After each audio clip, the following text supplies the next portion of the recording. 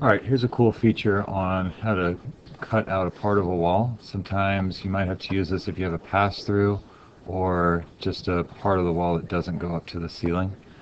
Um, you could do it from this angle, but it's a little awkward. Let me show you a little trick. And I'm going to click on this wall, and right here, if you hover over the sunglasses, temporary hide or isolate, click on that and hide element. So it'll hide that wall. And then I'll click on this right side view. Now I can get a good view of this wall I want to cut. And we're just going to go to architecture and then click on wall. I'm going to select my wall, and then notice that little icon popped up, and now I can just make the cutout, and I'll hit escape, and if I click on it I can adjust its height. I can also adjust its dimensions from the top of the wall, bottom of the wall, and get it where I want it to be. And there's our little cutout.